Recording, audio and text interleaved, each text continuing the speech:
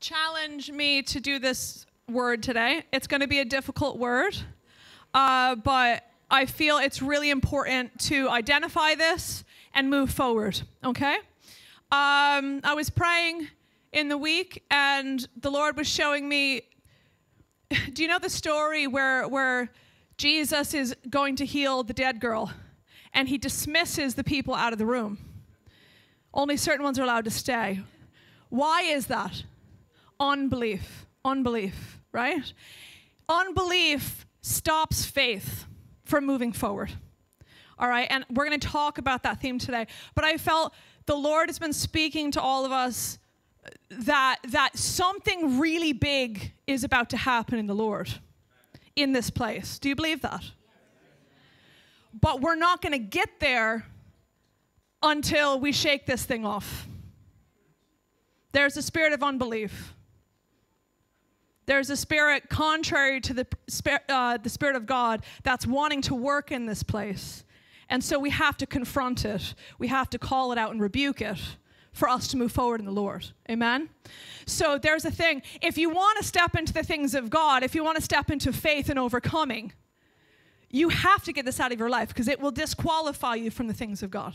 And we're going to give lots of examples of that. So let's just start in prayer. Lord Jesus, we thank you, Lord.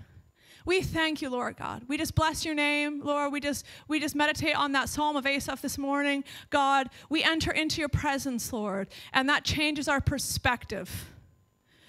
Holy God, give us your perspective. Give us your mindset. God, we just speak to all fear and unbelief, all control, all intimidation. Any spirit that is opposed to the living God in this place, any spirit that's trying to cause chaos and damage to the body, to stop it from moving into the things of God, we just rebuke you now in Jesus' name. We tell you to leave this place, off of every ear, off of every heart, off of every family. Go in Jesus' name. And Lord, we just speak sincere faith. Just put your hands out. Lord Jesus, I receive sincere faith. Sincere faith, Lord God. Overcoming faith. Holy God, you've called us. You said we're more than overcomers in Christ Jesus. Holy God, if we would only trust you, if we would only obey, Lord God, the promises of God will come in this place, in each family, in each heart. And Lord God, we just shake off anything that's trying to disqualify anyone here from entering into the rest of God. Holy God, every spirit open, ears open to hear. Those who have ears to hear, let them hear. Any deaf ears, any ears sealed by the Lord, we just say you're sealed in Jesus' name. Holy God, we thank you, Lord Jesus. We want to hear what you're speaking to the church, Lord. So there's many weapons of the enemy, and I just felt the Lord showing us we need to learn to identify the weapons of the enemy. And one of the weapons of the enemy is grumbling and murmuring.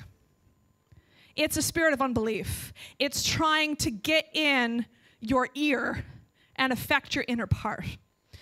So while I was preparing this, I just saw this picture.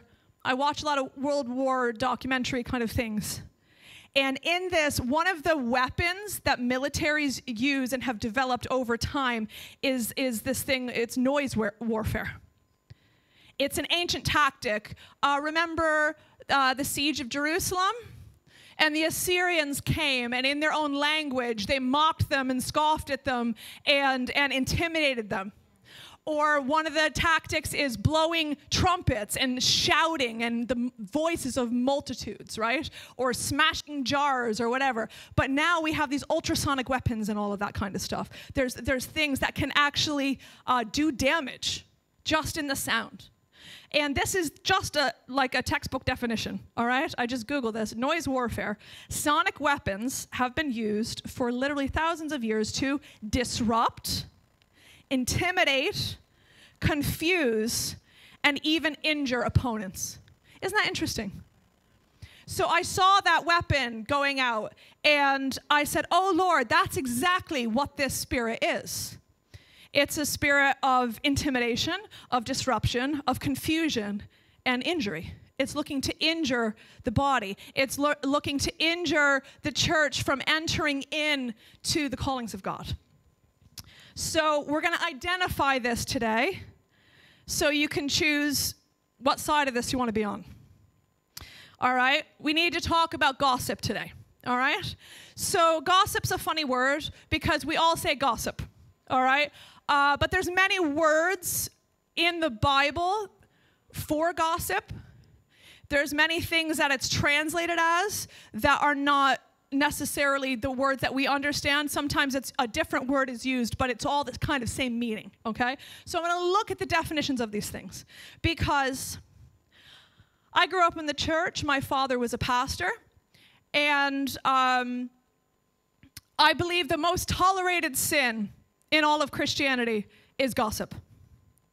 It's a weapon of the enemy, but somehow we dismiss it as something small or petty and not a big deal. But the scripture clearly says that people who participate in this behavior cannot and will not enter the kingdom of God. God is opposed to you if you practice gossip, murmuring, grumbling, complaining. Okay? So we need to look at this. But I think in English, we kind of say, what is gossip? We kind of dismiss it and make it a smaller thing. I grew up as a kid, and I remember people talking about gossip. And I remember overhearing adults in the church gossiping. And I'd say, well, isn't that gossip what you just did? Because they would always tell us not to gossip. But I'd hear them and I'd say, isn't that gossip? And say, oh, no, gossip's only something if and what, right? We have these weird little definitions of what gossip is. And it always pertains to something someone else is doing and somehow not what we're doing. Okay? So I want to look at the biblical definitions of gossip and how it's actually a really big deal to God. But in English, it's been dumbed down to something kind of like petty schoolgirls do, when actually it's a very sinister weapon of the enemy. So 1 Timothy 5:13, I've been reading a lot of Timothy lately. It says, at the same time, they also learn to be idle. And now, I don't have time to go into all these words, but there's a lot in here if you look at the language. Because again, we have this thing called Christianese. Has anyone heard that? Do you know you all speak Christianese? It's a language. It's a Christian language. We have all these words, but they've lost their meaning because we say them so many times. And so I implore you, go back, read these passages, but really think about what each of the words mean. Don't dismiss them. Don't just read through it. Look at it and say, God, is that in my life in any way? It says they learn to be idle. It's kind of like useless. It's not just about being lazy. It's actually, they could be doing stuff, but it's not producing anything. As they go around from house to house, and not merely idle, but also gossips and busybodies, talking about things not proper. The word here for not proper, I don't think that's expressed well in English. It means it's not necessary or needed or behooving or right, okay? So they're doing lots of things, but it's not lifting people up. It's not edifying them. It's actually bringing down. So this word for gossip here in the Greek is phlueros. It means babbling. And the image that it gives is a pot boiling over. Has anyone had a pot of potatoes on the hob and it's boiling over? What do you do when your pot is boiling over? You jump back, and then you put your full arsenal on, all your things, and you kind of go in, and you have to, turn it down and try to get it calmed down, right? But what's your first instinct? Is to pull back, isn't it? Because that's dangerous. That's splashing. It's out of control, and it's going to burn you. Well, this word for gossip is literally describing that. We were joking the other day. I was using this word, and Casey was also using this word. It's a hot mess. So-and-so is a hot mess. A hotbed of drama, We all have people like that in our lives that are always in a state of drama. They're always in a state of chaos. No matter what you do, you ever have something on the hob that no matter how low you turn down the heat, that thing doesn't stop bubbling over. It's beyond repair. It's beyond. So this is a heart condition, guys. It's a seething, boiling pot. And it talks about like the water bubbles. Water's nothing. It's hollow. So it has a lot to say, but it's nothing. It's just empty. It's just a lot of nothing. It also is referring to tattletales. Anybody ever be a child and you say, oh, so-and-so's a tattletale? Yeah. It's literally a grown-up version of a tattletale. It's like they always have to tell everyone else is doing something wrong, and I have to tell you about it. And this has to be the most important thing in your life right now. Do you know this thing destroys the church? Destroys the church because it makes the atmosphere of the church toxic. It makes it that everyone has to step back. It makes everything that should be the center of attention not the center of attention. And all the conversation, all the attention, all the support and help and everything is going to something hollow and empty and useless and destructive. Do you see how bad this is? So there's this thing in the church, okay? Christians are supposed to bear one another's burdens. All right, this is from Galatians 6:2. And this is true. The problem with sound warfare is it's subtle and it's sneaky and it's hard to spot. Because do you know like an ultrasonic sound or like a dog whistle? You can't hear it. But it's actually disrupting your inner part. It's like, because sound is a vibration, right? And it actually shakes you to your core. And you might not be conscious of it, but it's still operating. So this is manipulation. That's the spirit of manipulation. It's working, and you can't quite put your finger on it because it sounds right, but somehow it's twisted. Somehow it's actually damaging. So what I find is that spirit of murmuring and gossip and confusion and chaos, right? It usually is saying something that sounds right, but it's wrong. And it's always trying to accuse someone else of something where they're wrong. It's like, you know, a magician? A magician has the white glove and the wand, and it's like, look over here. But where's the magic happening? It's happening behind his back. It's behind his back. And why does he wave the wand? Because he doesn't want you to look behind his back. Because then you'll actually figure out what it is. So that drama is a smokescreen for immorality. If you constantly have chaos and drama in your life, there's something in you that's wrong. But you're trying to put it on everyone else. You're trying to say, look over here, look over there, when really it's here. Okay? So one of these things, I was hearing this voice. It says, Christians are supposed to bear one another's burden. Well, now that's true, but what does that look like? You can't just take one scripture and make it all about your situation. You have to look at context, okay? That is used for manipulation, okay? You put it in context. There's lots of other verses that talk about these things. And I just felt the Lord saying, the answer, if you're hearing that voice around you in the Christian community or in this church or anywhere, if you're hearing this thing, oh, I have to help so-and-so, I have to listen to so-and-so, I have to abet that, even though I feel sick around it, even though it's bothering me and robbing me of my peace and my joy, I have to be a good Christian and help. We all feel this. What's the scripture say? Cast your burden on the Lord, and he will sustain you. 1 Peter 5:7 says, casting all your anxiety on him because he cares for you. So yes, are there times we're to help one another? Yes. Are there times we bear a shoulder with one another and bear each other's burdens? Yes. But there are dramas and situations of people's lives that they need to cast on the Lord. You can't cast it on people. You have to cast it on the Lord. Christians aren't required to listen to people's problems. All of you are smiling, but you're not really sure if that's true. I'm a pastor. I'll tell you this. Christians are not required to listen to people's problems. And pastors don't have to give you continual advice. See, again, it's true, but it's untrue, right? So are Christians supposed to bear each other's burdens? Are we supposed to be able to come to each other and confide things and lay things on each other and go to the Lord together? Yes. But see, this has become abusive. Do you know that Christians abuse pastors? Do you know, I grew up in the church. I have seen so many qualified, godly men and women leave the ministry. Literally just pack up everything and move to some hole somewhere to get away from people. People that loved people and wanted to serve them and wash their feet. And they were abused by the church. Pastors are abused. Listen, I'm tired of Christians saying that churches are abusive. Can I tell you, Christians are abusive.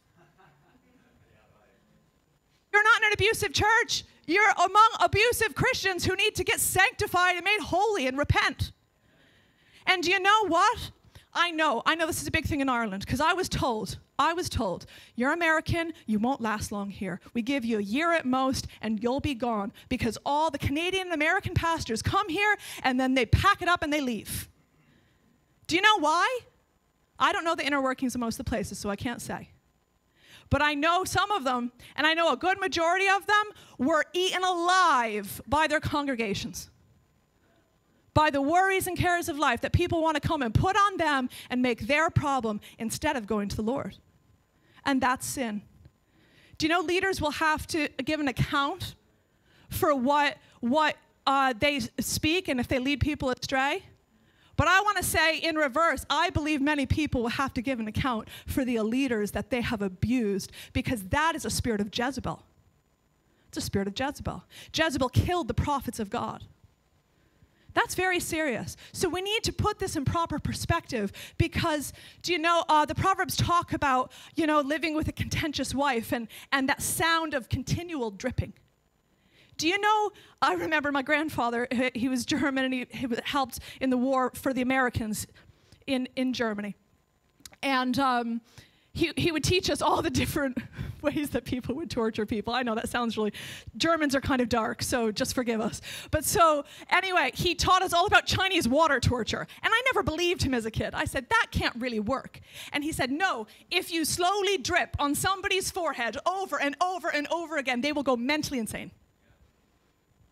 And do you know, that's what gossip does. That's what manipulation, that's what undermining, that's what whining and complaining and giving out does. It wears people slowly insane. That's why the divorce rate's so high. That's why churches break up. So Christians aren't required to listen to people's problems. Pastors don't have to give you continual advice. If you come to your pastor and ask for advice, listen, I just want to make this statement. There are a lot of you who are going through things who should come to Kyle and I. I just want to say that. You're not coming to us, but you should. Because that is our role. We will give you godly counsel and help where it's needed. But I've learned something in the church. The people who need the most help never come forward for help. And the people who need the least help are the ones who ring and call the pastor and talk to them incessantly to the point where all the people who really do need help never get to talk to the pastor and they say, oh, the pastor's too busy for me. You're all laughing because you've all seen it. Do you know? So listen, Christians and pastors, if your pastor has given you advice on a topic and you haven't done it, and then you want to come back and complain that your life is a mess and keep talking about that issue, you're in rebellion against God. You don't have a problem with your pastor, you have a problem with God. And your pastor does not have to talk to you about that issue anymore because you're in rebellion. You just don't like the answer. So if you haven't tried on the advice, if you haven't done it, at least for a year, continually, I'm sorry, it takes at least a year to bear some fruit in your life. It's a dripping, okay? So no, your pastor does not have to meet with you and talk to you about that. Christians and pastors are both supposed to direct you to God, to go to God. That's what they're supposed to do. So listen, bear one another's burdens in the context of directing people to the Lord. Okay? So if someone's a hot mess, right, you say, oh, look, hon, look, go to the Lord. He's going to help you. Cast all your anxieties on him. Let's go pray together. Go over in that corner. Go pray to the Lord. Seek what he has to say. Do you know? But you have to be willing to receive that advice, or else it's not going to work. So examples of that. I have way too many scriptures. You're going to have to pray for me. Someone in the crowd said, "Teacher, tell my brother to divide the family inheritance with me." And he says, "Man, who appointed me as judge and arbiter over you?" Jesus was not getting involved in that, right? He will come and be the judge and arbiter over them, but anyway, it's a whole long conversation. But the point is, he didn't get involved in that, because what was going on? A hot mess. They were greedy. They wanted the thing that they weren't given. They weren't thankful, and they wanted Jesus to come and give. Tell me what the Bible says about this situation, about how so-and-so is wrong. Your pastor doesn't have to tell you that, because Jesus didn't have to. Martha's the same way. She says, "Jesus, tell my sister to help me." And Jesus turns to her and says, "Martha, you're the one worried and bothered." And then I like this one in 2 Timothy 2:4. It says, "No soldier in active service entangles himself," another translation says, "in civilian affairs, so that he may please the one who enlisted him as a soldier." So guys, the only one that you have to, as a Christian, take orders from is Jesus. Don't let another Christian tell you, "Well, if you have to love your neighbor, and if you love your neighbor, you'll do this and that. And you should bear my burden because the Bible said," no. I have to listen to him. I don't have to listen to you. Now, be respectful about it. Be kind and loving about it. But know where your orders come from. And if he hasn't told you to get involved in that situation, you don't have to. So another word for gossip is this one,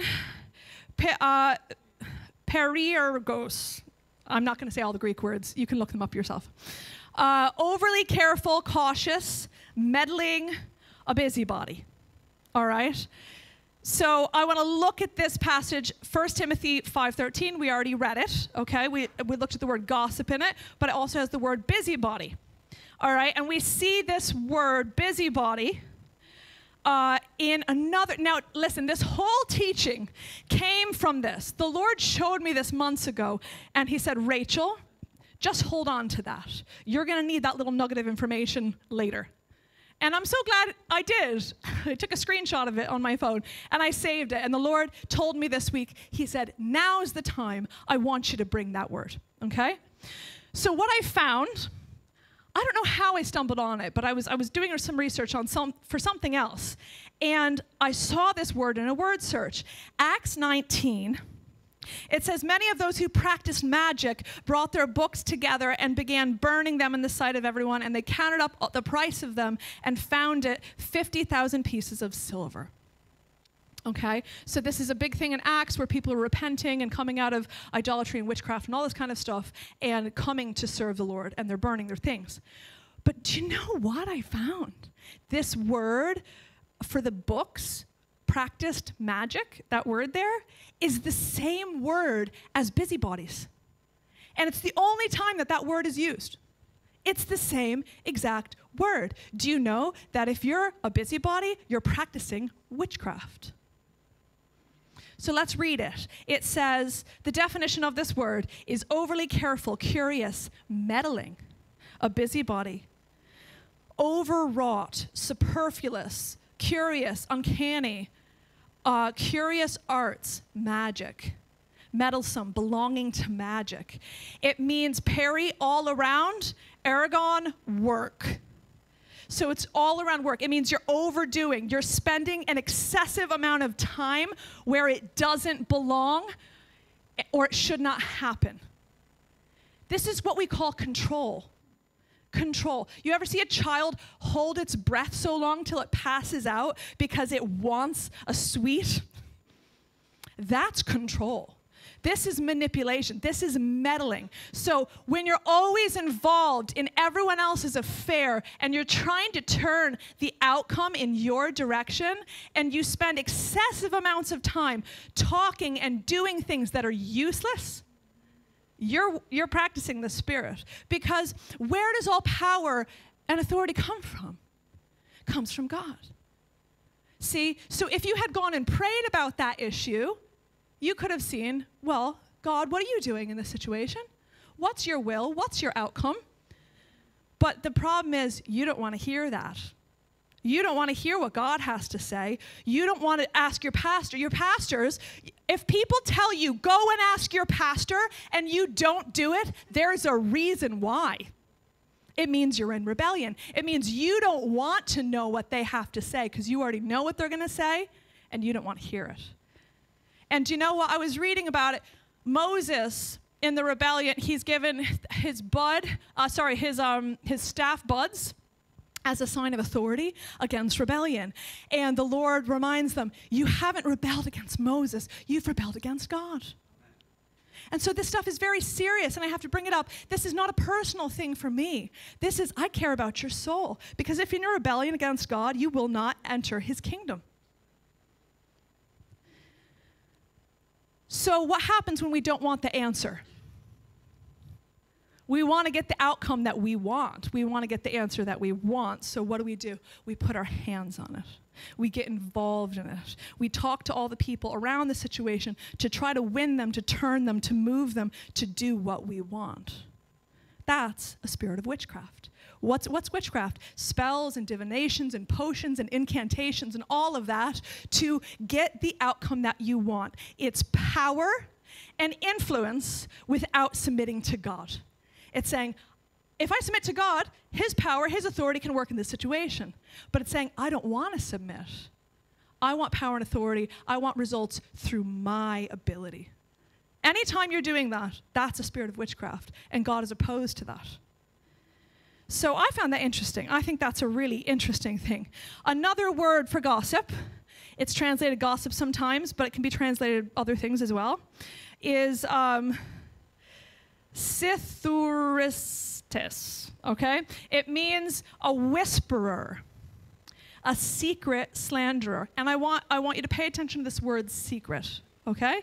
Whispering to quietly spread malicious gossip.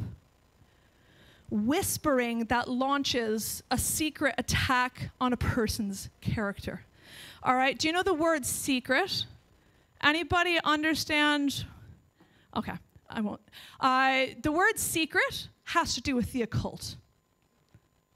If you see the word secret on something, buy this and find out the secret of such and such. Get the secret answer to success or power or money or whatever. You've just found something that has occult practice in it. Because Jesus says he disclosed things plainly. Okay? Anything that is hidden, anything that is secret is not of God. That's of darkness. It's not of light. So there was literally a book called The Secret. And it was about using the power of, what's it called? Basically, there's power of attraction. Thank you. If I believe it, if I speak it, I will receive it. Now, is that a spiritual principle? Yes, it is, right? Jesus says whatever a man believes, that he has, right? What you sow is what you reap. So those are all spiritual principles, but they only work in submission to God, in submission to God's law and his word. If you're trying to do that principle outside of him, if you're trying to do it in rebellion and your own will and agenda, you're operating in witchcraft. So I found it interesting. The title of the book was literally The Secret. So this is another definition, is a sneaky gossip, a backstabber, a backbiter, quietly, secretly destroying another person's character, covertly, not in the open, but rather operating in a corner. I find this very interesting because as pastors, we are trained. If we see people, two people in a corner, not being a part of the church congregation, but you're whispering in a corner to somebody else, we know your intentions are not good towards the body. And I've trained all my ministry team to notice that. So it's good for you to know that. But it's literally in this definition. It's a spirit that wants to pull people alone. And I just want to say it. If someone has told you not to tell someone something, especially a person of authority, that's probably an ungodly situation, and you need to bring it to the authorities. Because I taught my children at a young age, if an adult comes and tells you something or does something to you and says to you, don't tell your mom and dad. I've taught my child that's how you identify a predator. That's a predator. That person is trying to harm you. And the very first thing they will tell you is don't tell an authority figure. So if you are hearing that voice, or if you're speaking that to other people, you were a predator in this church. We don't trust you because your motives are not God's motives. Your interests are not God's interests. Your interests are yourself, and you're looking to damage and hurt someone. Now, it might not be intentional, but there's a spirit working there in your life that you need to repent of. And if authorities have come and challenged you to that you need to repent of that, and you have not, now you're in rebellion against authority and against God. And that's why you're telling, keep it a secret. So I just want to encourage all of you, if Christians are holding to you to keep silent about something, that person is not necessarily working in godly counsel, okay? Something's not right. Their eye's not clean on something. And I just want to absolve you of that. You're cleared of that.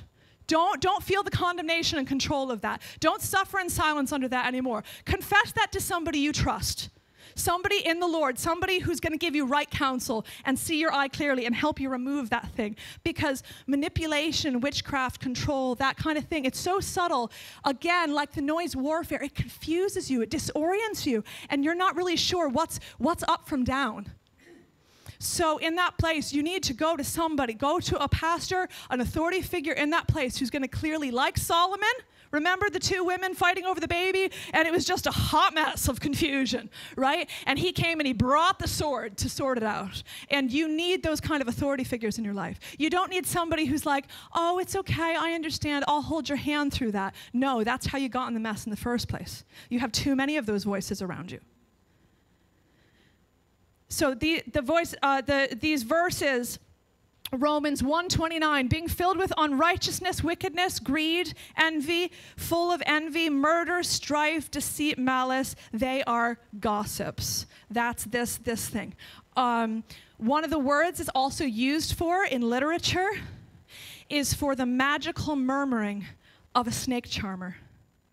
Isn't that interesting? You ever hear the whole thing, they're a horse whisperer, they're a dog whisperer, they're, people. That means somebody has a gift in that. Somehow they're able to convince that wild beast to submit to them. That's scary. If you're doing that to other believers, that's scary. That's not the Spirit of God. The only one you should be leading them in submission to is Yahweh. If you're binding them in secret and to loyalty to you, there's going to be a big fall coming for you if you don't repent of that.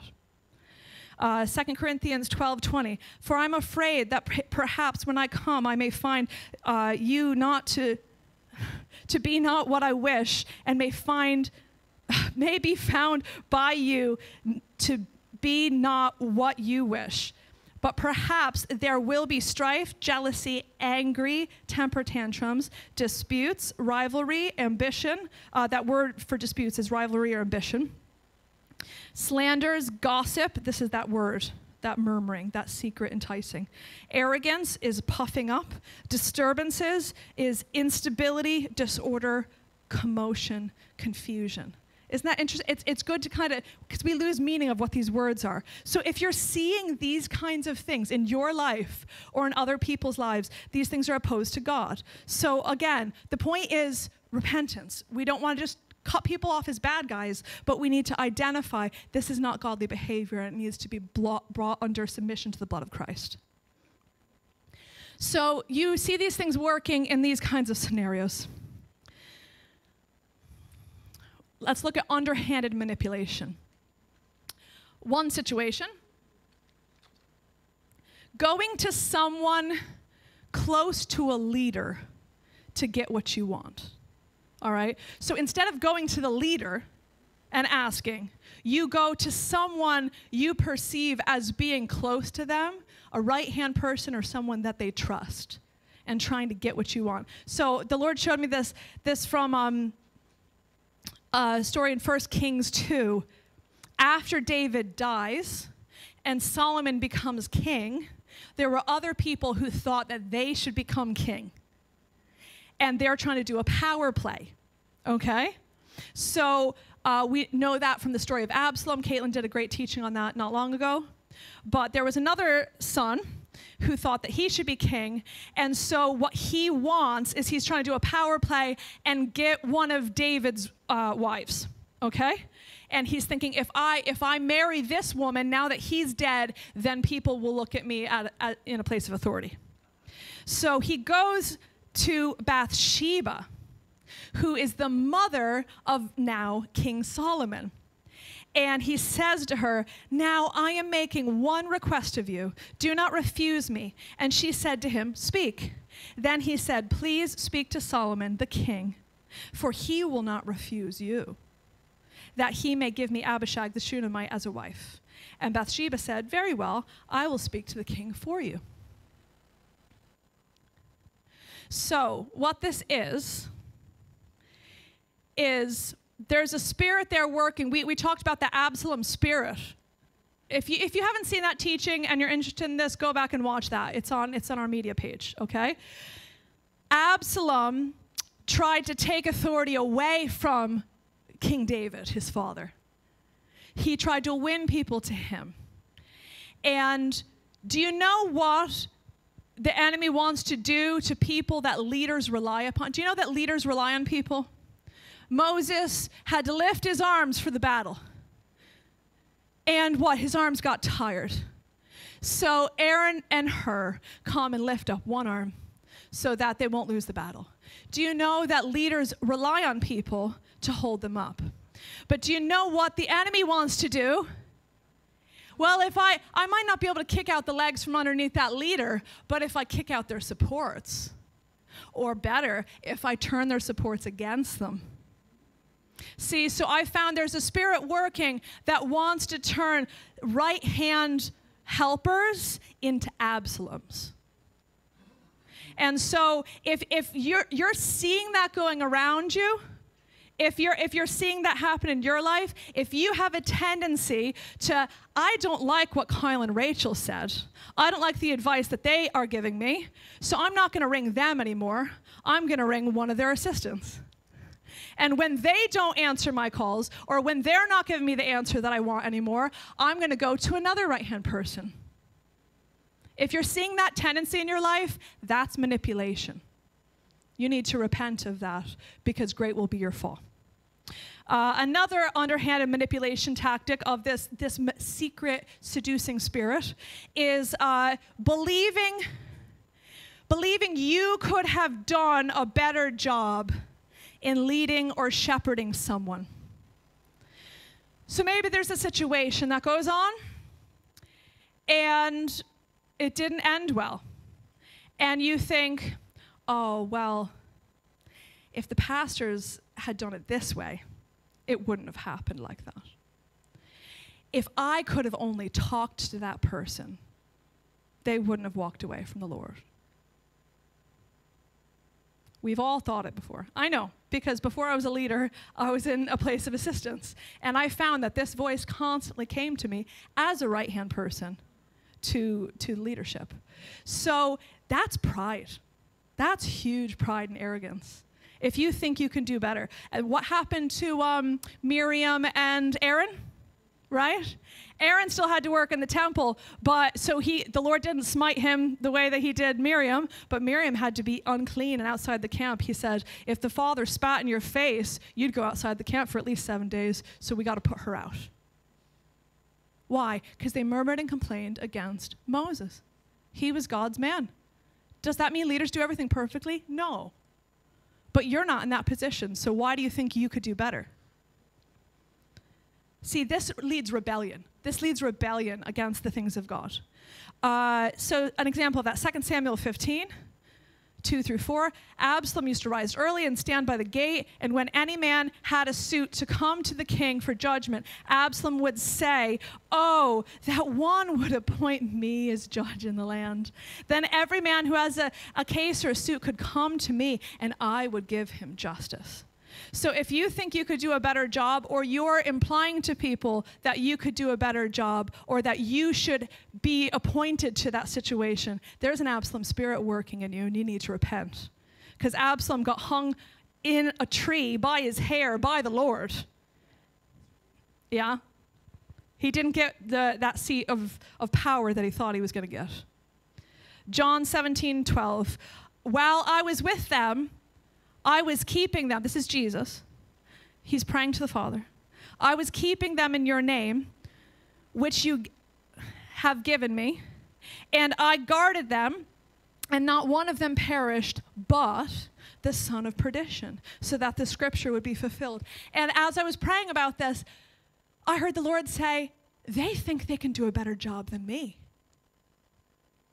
Do you know Jesus couldn't win Judas? Do you think you could do a better job of winning a Judas who intended to betray Jesus? We're going to actually look at a verse including Judas as an example. Really? Like, he lost people. There were people that the love of Jesus could not win. So if you're so prideful to think that you could love people and counsel them better than Jesus, see, we don't think of it as that because that sounds foolish. But actually examine that situation, examine that in your life and say, whoa, that's the pride of Satan right there. I will ascend above the Most High God. So let's look at that example. Do you know what I found really interesting? As I got into this, guess what? You know the bubbling pot thing, or the secret murmuring thing, or all those things are examples in Scripture. But do you know one of the most commonly used Greek words for gossip? Diablos. Do you know what that word means? My Spanish-speaking friends in the back understand that. It means the devil. Do you know the devil's name is the accuser, the slanderer? This word means a false accuser, unjustly criticizing, to hurt, malign, and to condemn, to sever a relationship. Isn't that interesting? People will have a relationship. Oh, what's the one psalm or proverb? It's talking about those who separate close friends. That's what he does. You'll have people who are walking in close standing with godly believers, with leaders and authorities and churches, and they're growing in the Lord. I have seen this countless times. You're like so excited. You're like, wow, I cannot believe the growth in their life and how God has healed them, and they're moving up in the Lord, and they're coming into maturity. And then one day, they just totally lose it. And you find out somebody came in and maligned, brought a voice of accusation. Can you really trust the church? Can you really trust God? Can you really trust Kyle and Rachel? And then all of a sudden that person has no fruit in their life because all the fruit gets stolen. Because what happened to Adam and Eve when they heard that voice? They came out of relationship with God. And that voice, if you're hearing it, it's trying to separate you from this church. But worse, it's trying to separate you from God. That's very serious. Don't let any person, we talked about soul ties not long ago. Another good teaching you should follow up on and watch in relation to this. But do you know what? I don't care how close they are. Deuteronomy says, if you have a friend or a family member who's as your own soul, who tries to entice you away from the living God, let that person be dead to you. Because we've all felt it. We've all heard that voice trying to entice us, trying to pull us away from this place, from fellowship with God. Oh, don't be too religious. You've gone too heavy. All you're doing is worshiping and spending time in that church and reading that Bible of yours. Come on. You're so earthly. You're so heavenly minded. You're no earthly good. We've all heard this. So we need to come away from that thing. That is the voice of the enemy. He's the backbiter, the accuser, the slanderer. It's saying literally someone who cuts through, making charges that will bring down and destroy. Remember Jezebel? She sets up false witnesses to come and accuse Naboth, to have him cut down. And she used religious language. She used scripture to do it. Do you know Satan, when he came to test Jesus, he used scripture? So just because it's religious, just because it says it's a Christian and acts like a Christian doesn't mean it's a Christian. They're sheep in wolf's clothing. Well, there's devils in Christians' clothing. They're gossips, they're slanderers, they're backbiters, they're revilers. 1 Timothy 3, 8 through 11. Deacons, likewise, must be men of dignity, not double-tongued or addicted to much wine or fond of sordid gain, but holding to the mystery of the faith with a clear conscience. These men must be first tested. Then let them serve as deacons if they are found beyond reproach. Women, the whole point is women can be deacons as well. Women, likewise, are dignified, to be dignified and not malicious gossips. This is that word, malicious gossips. It's actually the word devil. They're not to be devils, but temperate, faithful in all things. John 6, 70 through 71. Jesus answered them, Did I myself not choose you, the 12, and yet one of you is a devil? This is that same word. Malicious gossips, devil, synonymous, okay? The point was Judas was undermining him. He was undermining his authority. He was looking to sever relationships. He was looking for his own sort of gain. What was Satan's thing? I'll ascend above the Most High. I'm going to use this, and I'm going to sever people, and they'll worship me instead. See, that's very serious. And that's what Judas was doing. And then eventually later, Satan actually entered him to fulfill prophecy. So I found this very interesting years ago. I went through a very painful situation where I was betrayed by a close friend. And in bringing that to the Lord woke me up early one morning, and he gave me this verse. And I said, Lord, I don't understand. Because when I read it in English, it wasn't very clear. And so I looked at it in the Greek and then at a couple different situations. And then I said, oh, Lord, now I understand what you're trying to tell me.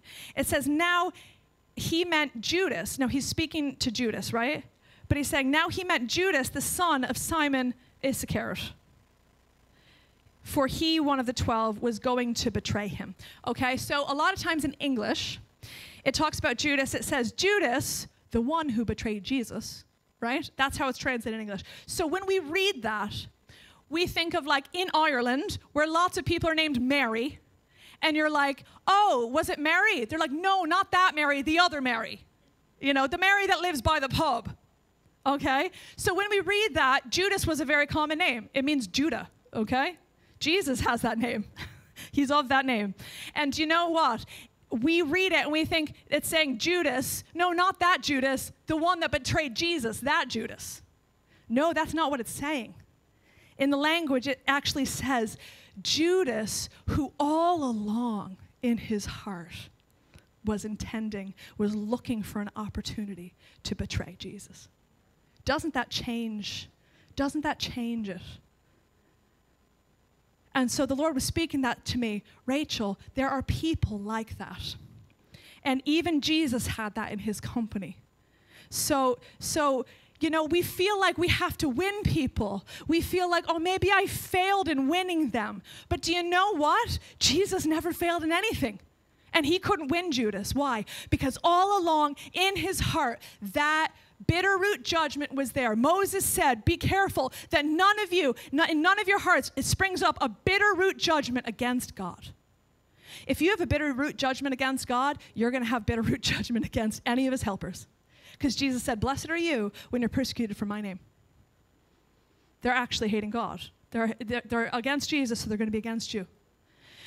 So we have to realize this thing can be in people's heart, and maybe it's in your heart.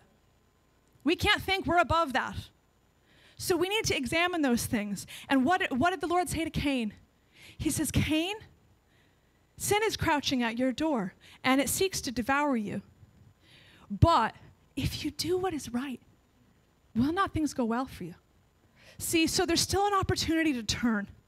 There's still an opportunity to repent for you. There's still an opportunity for that. So if you're feeling that thing coursing in you, turn to the Lord and do what's right. But what happened to Cain? he chose not to follow that advice, didn't he? And again, refer that back. Pastors don't have to give you advice, because the Lord gave advice and lots of people didn't follow it. So don't come when you say, oh, I have blood in my hands because I murdered my brother, when you didn't listen to, hey, there's anger and malice and bitterness in your heart. Jesus says, if you have anger towards someone in your heart, you have a heart of murder. You have committed murder in your heart against them. If you lust in your heart, you've already committed adultery in your mind and in your heart with that person. That's very serious. Don't think that you're ever beyond striking someone and killing them. It could happen to any of you. We've all had, Kyle talked about that this morning. Maybe the Lord is really speaking to that heart of anger in people's lives. That rage that springs up so quickly, where you gnash your teeth, and I'm telling you, any object in your hand can become a weapon in that point. And if you have nothing, just your hand will do. So we can't think we're above that. We have to examine our hearts for these things. So the church and assembling together, that's what church means. It means assembly. Do you know, it's not about you. It's not about you. And if there's something in you that constantly feels a need of attention from Kyle or I or other authorities in this place, or you feel like, I have to get up and speak, I want to be heard, you have to let me finish what I'm saying, you have selfish ambition in your heart, okay? Now listen, we've all gone through that. We all have insecurities. We all have things. But it will turn into something very dangerous if you do not check it while it's small. So selfish ambition, it rivals God. It rivals others for worship and attention. It wants that place of worship and attention. It's desperately attention-seeking. It always has to be the center of attention. So if you identify somebody like that, or maybe you're like that, you need to pay attention to that, because that is going to lead you a very bad path. Because whether you intend to or not, you know, you ever been in a situation where somebody takes all the air out of the room? You know? You can never get a word in edgewise. You can never, because they're dominating the whole thing. That's selfish ambition, okay? And it might not be on purpose, but it is stealing attention, time, worship away from God, or away from that social gathering. You ever like try to get together with a group of friends and one person just comes and dominates the whole thing and you didn't get to talk to the people that you went out there to talk to? Happens all the time. And that should not be happening in the church. There are lots of people that need attention and ministry and care, and they're not going to get it if you're always seeking that for yourself. Because do you know what that is? That's control.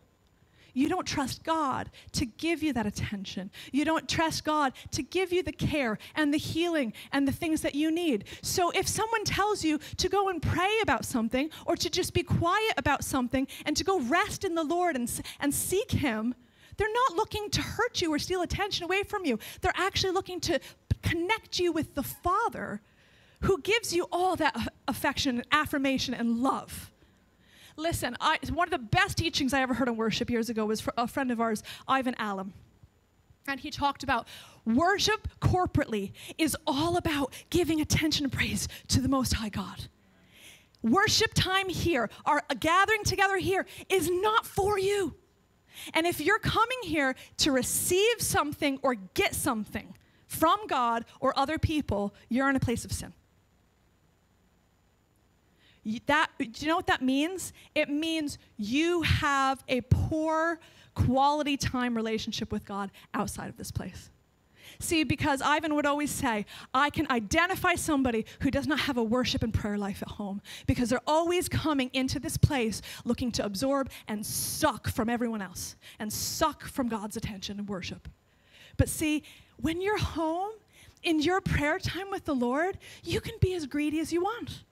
I am my beloved's and He is mine, and just absorb all that in. Stay rooted and grafted in and all of that, and receive all of that nourishment, and just let Jesus love on you and look at each other and love on each other, and that's wonderful. If you do that all week long, when you come in here, you're gonna give out of the overflow of your life, because you've received from the Lord.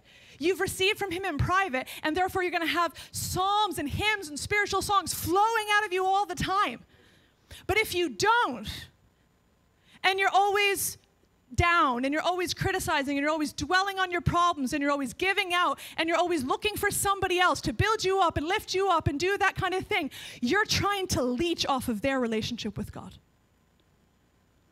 And it can't be that way. Can't be that way. There's not enough for you. Remember the virgins? Remember the virgins? Well, there was one company that had loads extra. They learned to live out of the overflow. And then there was a company that were shut out of the bridal week. Why? Because they didn't have enough. And when they realized they didn't have enough, they went to the ones who had more than enough, and they said, give it to me. What you've invested in, give it to me. Remember the harlot that had the child, and she lost her child, and she didn't care what it took. She was going to steal that other woman's baby. We can do that so easily. So let's avoid these things. That's that selfish ambition. This is the word in the Greek. It means rivalry or ambition. It's the seeking of followers or adherents by the means of gifts. See, that's why beware of a flatterer.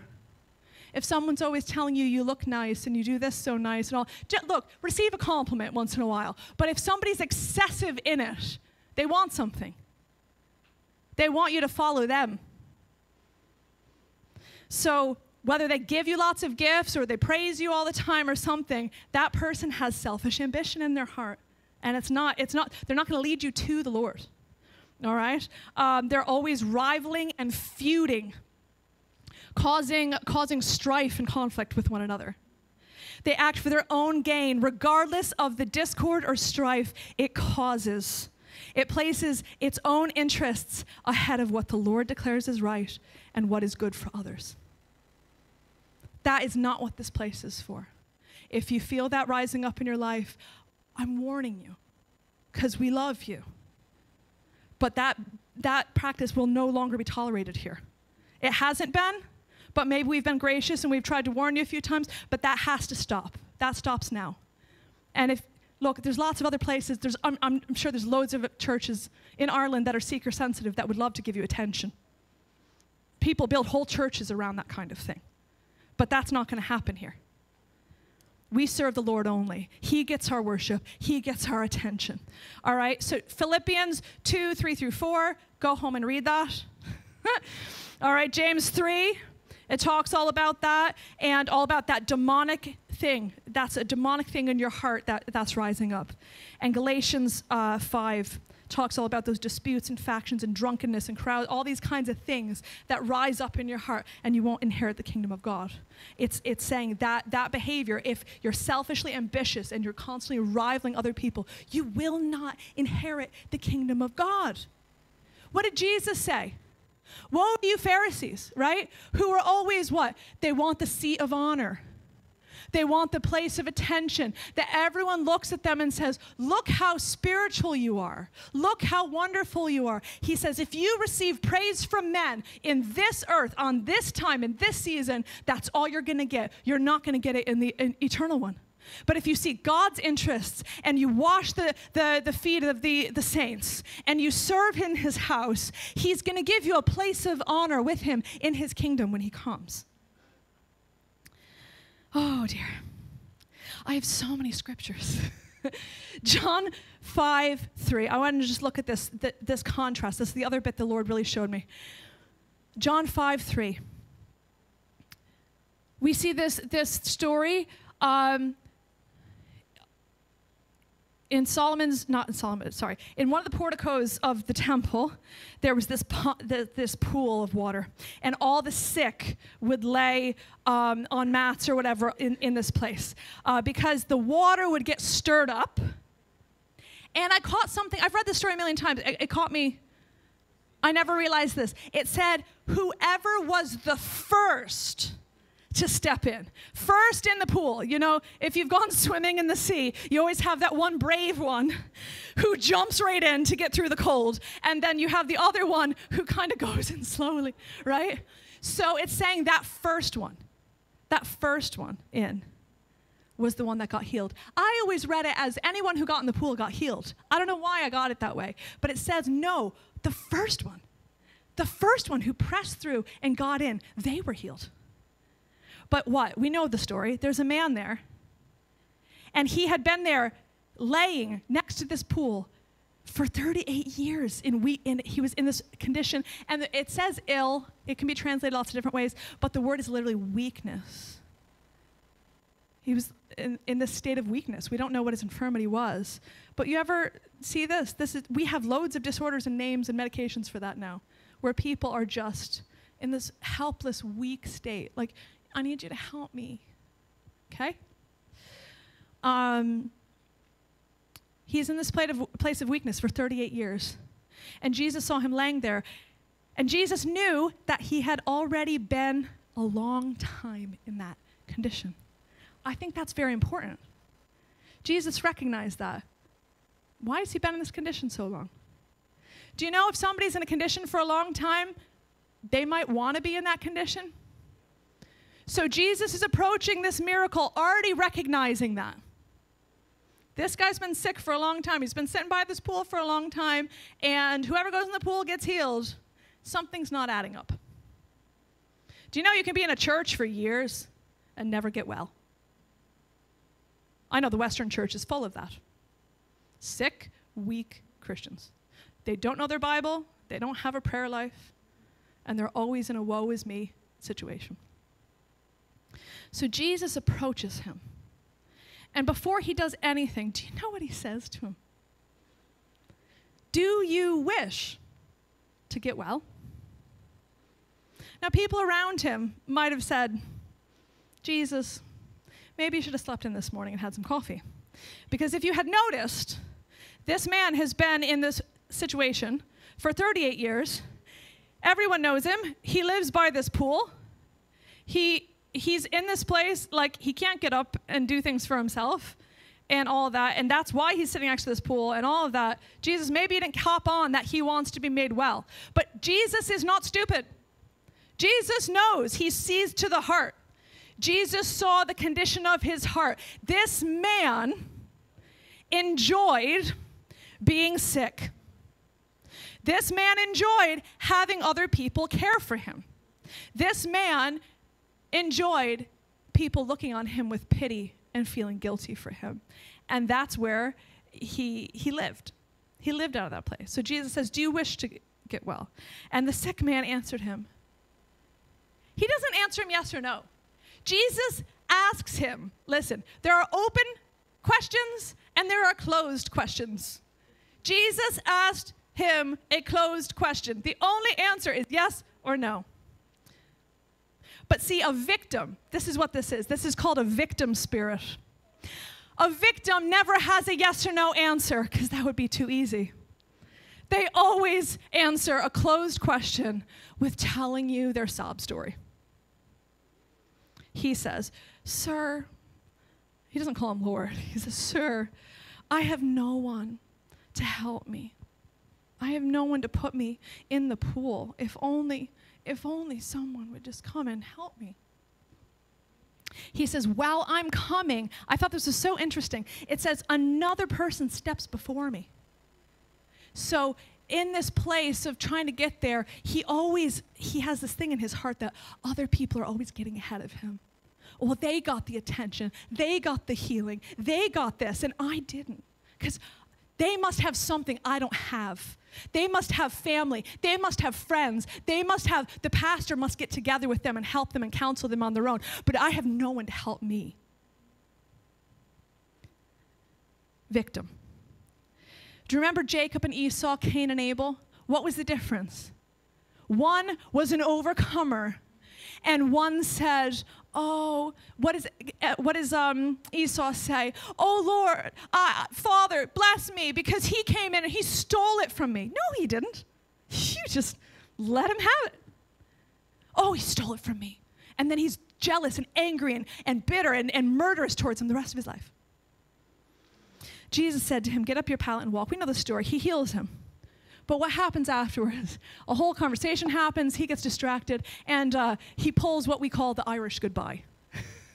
He just slips out. He doesn't thank Jesus, doesn't anything. He just slips out.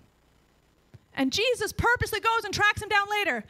And he says, hey boy, come here. Behold, you've become well.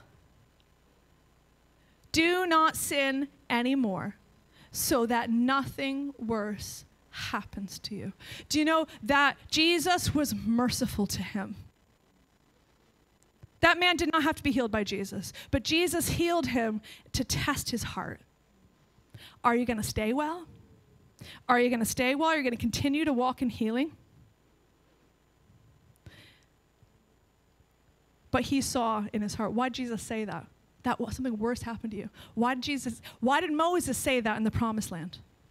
He said, when you do all this, it'll do well. But when your king amasses chariots, when you do this, when you do that, then the curses will come upon you. Why? Because Jesus saw in his heart, he was already going to go back into it. Because that's how he got in the situation in the first place. But what's the difference? What's the difference today? There was a woman who had a hemorrhage for 12 years, and she suffered much at the hands of many physicians. That's a whole rabbit hole that I don't have time to go for because I'm already over time. But I find she actually got worse by going to all the doctors. And in this place of desperation, there's a huge crowd coming out, and she just thinks to herself, if I could just touch the hem of his garment, I could be made clean. And it's against the culture for a woman to touch a man, let alone a man of God like that. But she doesn't care. She is so desperate for the Lord that she presses through the crowds, risks being trampled, and grabs a hold of Jesus, and power comes out from him, and she's instantly healed.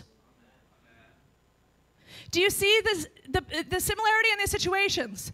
Big crowd, one place for healing. The first one who gets through gets the prize. You have one who says, I have no one to help me. I have to stay in this place because God is cruel to me. Lord, you're a cruel master, so I buried it in the ground. Or you have the overcomer who says, I don't care what it costs. I don't care if I have to crawl through the muck and the dirt and the poo to get to Jesus. I'm going to get there.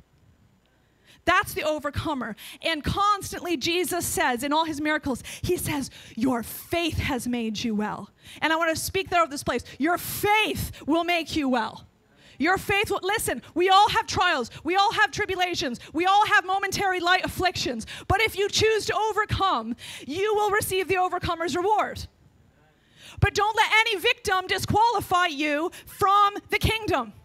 Because a victim's always looking for a helper. If only I had someone to help me. And that's the warning in this place. Do not entertain grumbling and complaining because it will disqualify you from the promises of God. What happened to the spies? There were spies that went into the land, and they were caused to see the good and glorious land that God wanted to give them. But what happened? Two had a heart of overcomers. If the Lord is with us, there's nothing we cannot obtain. God will give us this good land. But the majority said, we're not able to go up. It's too strong for me. And what they do in that place of victim, God's brought us out here to die. What they say, they spread a bad, malicious report. Do you know the word in the Hebrew there is whispering? It's the same word, same word. It's that rebellious, undermining whispering. It's that grumbling and complaining. That is the heart of a victim who does not want to overcome, but they just want to suck all the attention and the worship away from God, away from you, away from the overcomers. It's the Esau's and the Cains of this world. And if you do not repent in that place, you will not inherit the kingdom of God. And so we're warning this place, okay? I have signs that I've put up around the church. If anyone's wondering who put them up, I put them up. Because while I was praying the other day, the Lord put this in my heart. We need to watch our mouths. We need to watch our mouths. So, do you know the Lord constantly had them erect a pillar or a monument or something as a statement of faith, and it was a sign and a witness to them. They were to bind it on their foreheads or on their doors or whatever and talk about it constantly. So this is now permission for everyone. It talks about Ephesians 4. Let no unwholesome word Useless word come from your mouth, but what? Only what's for grace and edification, the building up of the body, right? Philippians 4:8 talks about dwelling on lovely, pure things, all of that. That is the only thing that is worth coming out of your mouth in this place. Okay? We're here. We assemble together corporately to worship God, to give him praise, to talk about the good things, to sing all his praises. And when we're together, that's all we should talk about. But do you know what? We've gone through some hard things, but instead of looking up, we've started looking down. So this is the challenge. We all need to watch our mouths. Why? Because when the murmuring, when the complaining comes, it disqualifies people. It robs faith from people. So I want you to know, you need to fight. You need to be an overcomer. You need to say, as for me and my house, we serve the Lord. If you want to go down, I'm not coming with you. If you want to be like that generation that died in the wilderness because of their unbelief, I'm not joining in your sin of unbelief. I'm going to be like Joshua and Caleb. I'm going to be like Jacob. I'm going to be like that woman with the issue that pressed in and overcame, and I'm not going to let you disqualify me. That is an atmosphere of faith. And when we all operate in that corporately together, when we watch for predators and say, no, that's not allowed here, you're not following the scriptures. I love you. I care for you. I'm praying for you. But you need to turn that nothing worse happens to you. We all have permission to guard this place together because that's going to build up faith. And then we can enter into the promises of God. All right. So I saw Abraham. That was the word God gave me. He said, I saw Abraham when he has that sacrifice. God's just offered him the covenants, right? And that ancestry and that promised seed of the Messiah. And he gives the offering in that place. But what happens? Crows come, birds of prey. They come and they try to steal it. They try to rob it, and that's what the Lord showed me. There are crows operating in this place. They're synonymous with the demonic. It's not about people. We wrestle not against flesh and blood. These are spiritual principles and powers that are not of God. They're opposed to God, and they are trying to rob from this place. They're trying to steal from this place. They're trying to rob and steal from the callings and the destinies of God. Do you know we're all going somewhere together? But a bad apple ruins the bunch. So I felt the Lord say, we need to fight for the faith. We need to fight for this. Abraham drove those birds of prey away. And then I heard Revelation 2:20. It says, I have this against you. You tolerate Jezebel. Say tolerate. Tolerate implies you don't like it, but you put up with it. And we've all felt that thing. We feel as Christians, we have to be nice. And we have to put up with stuff. Not when it comes to Jezebel. Throw her down, let dogs eat her face.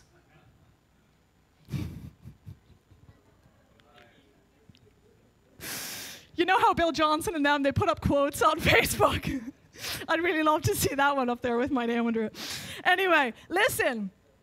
You have permission not to tolerate this. If you're in a conversation that makes you feel uncomfortable, stop it.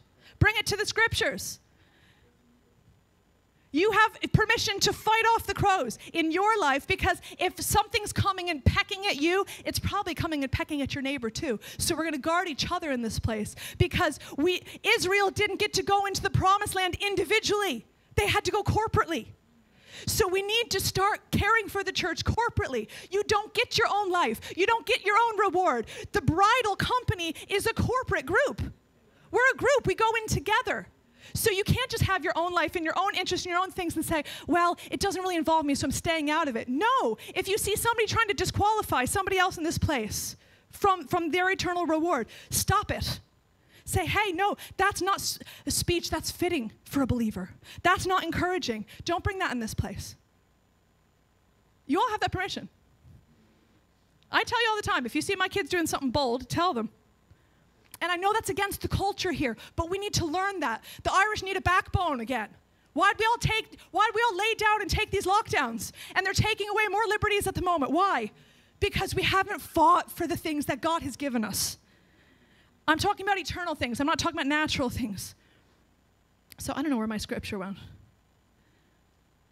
Anyway, I felt the Lord say, for him, let him who is unrighteous, let him be unrighteous still. But he who is holy or righteous, let him be righteous still. Why? Because the Lord is coming to reward those with what you've done in this earth, what you've sown in this time, the Lord will reward you with.